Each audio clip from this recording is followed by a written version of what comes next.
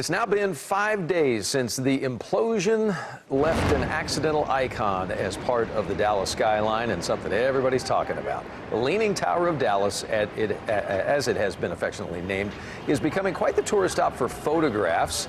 We sent CBS 11 photojournalist Mike Kinney today over there to find out what's attracting so many people to what is basically a pile of rubble. There's definitely art form to the implosion itself. My name is Gerald Sestida. I'm the live local artist, so I'm here making a painting of that scene here. It's not often that you get to step back this far from a demolition that is, it looks like it's just happened, like the building is still in the process of falling. So I'm having a good time out here.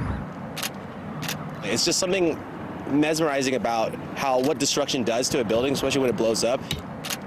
It just does it on its own. Like it creates its own art. Yeah, there's nothing like this in Dallas. It's such a funny occurrence, so we have to just come by, get a picture. It's so unique, one of a kind. Looks just like the Leaning Tower of Pisa.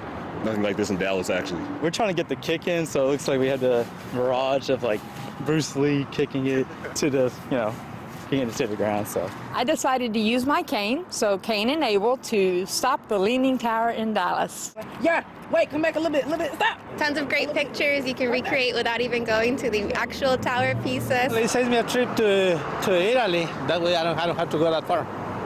Not quite as pretty as the Leaning Tower of Pisa. No, but I can use my imagination. It's like a pop-up art shop. I don't know, just happens so randomly. So cool, I love it.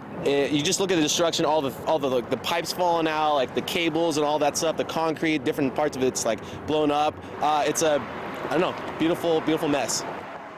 Pop-up art display. That's actually a pretty cool explanation. The Leaning Tower of Dallas, we know now, is going to stick around through the weekend. So you can go tomorrow and you can go Sunday. Demolition Company told us today that the tower will come down at the earliest on Monday. So chances are that's when it's going to go.